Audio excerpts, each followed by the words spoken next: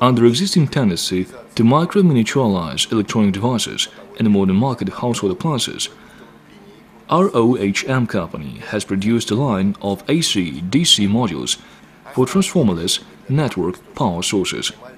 The main requirements are minimum size, minimum binding in the scheme, reliable work and energy saving.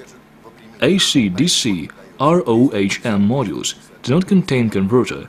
Direct current in input is 250 to 350 volt and a mediator circuit voltage of 220 volt.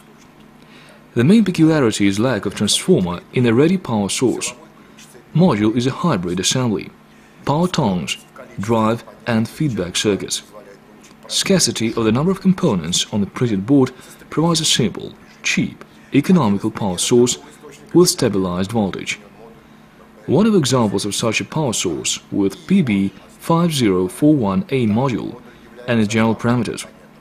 This module is a main component of transformerless power source, output voltage of which is 12 volt under current of 0.1 amperes.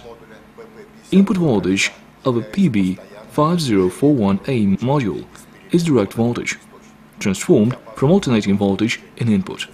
The range of input voltage is 230 to 390 volt of direct current under admissible alternating voltage of 160 to 276 volt. In output we have 12 volt of stabilized direct voltage. We need as many as 7 components to create a power source. Varistor input protects transformer from impulse interference and static voltage. Diode strengthens alternating voltage. Condensators C1 and C3 decrease pulsation of input-output voltage. Chain R1, C2 is necessary to make less noise. Obligatory prevent is necessary for protection against emergency situations.